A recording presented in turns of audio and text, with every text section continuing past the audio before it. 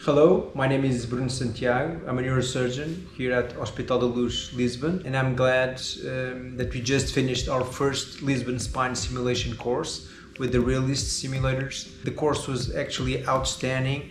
We were able to train both surgeons and OR nurses in minimally invasive spine techniques. So we actually had a rotation between the stations where the surgeon would simultaneously alternate between the type of procedures they were doing, and simultaneously, in a very realistic scenario, the OR nurses were also instrumenting the surgeries that we were able to show here.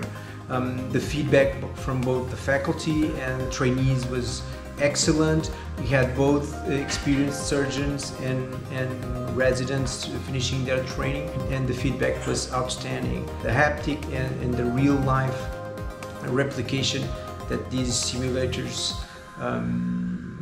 have intrinsically in their design are really outstanding, and it was for us quite an honor to have the opportunity of having such an outstanding course here in Lisbon.